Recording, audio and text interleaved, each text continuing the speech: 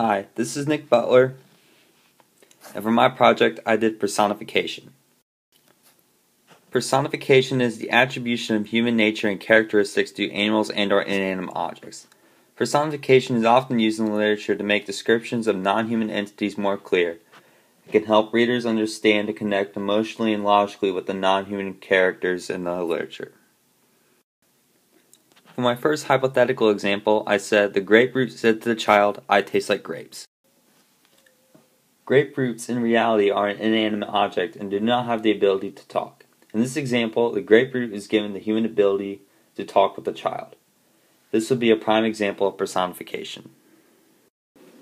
For my second example, I said the bee smiled at its victim before he stung him. Here we have a bee sporting a smile. Personification is in play because bees don't actually have the human trait of smiling. Yet in this example, the bee is able to smile. Companies will use personification on animal characters. For this example, this would be Buzz for Honey Nut Cheerios, to appeal emotionally to their audience, which in this case would be children. For my first real-world example, I used Eminem's song Lose Yourself. In the song, he says his soul's escaping through this hole that is gaping. This is a clip from the song.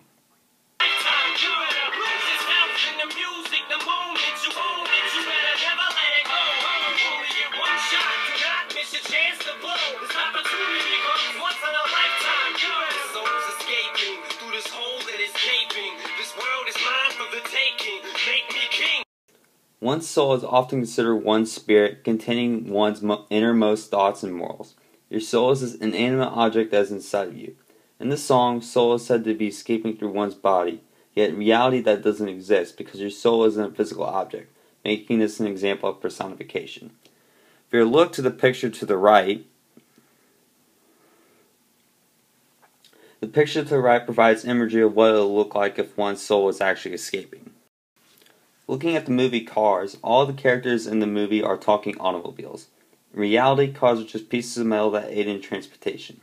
Since this movie is geared towards kids, the personification of the cars being able to talk gives the allure of something that is out of the ordinary to kids, which in turn would make them want to see the movie. On page 9 of the glass castle, it says, "Then the flames leaped up, reaching my face." This occurs during Gene's accident while cooking hot dogs.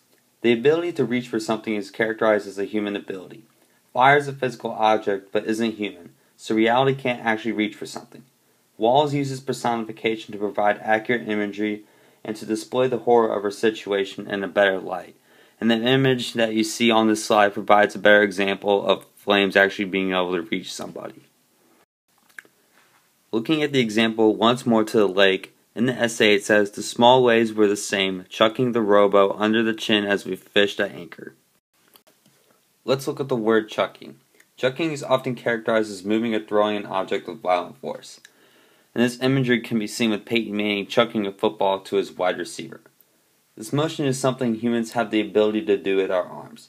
In this example, the human characteristic of chucking an object is given to the waves to provide imagery and description of what is happening on the lake.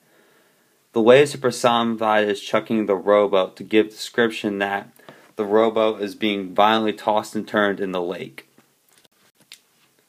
I hope this video gives you a more in-depth look at the use of personification in literature.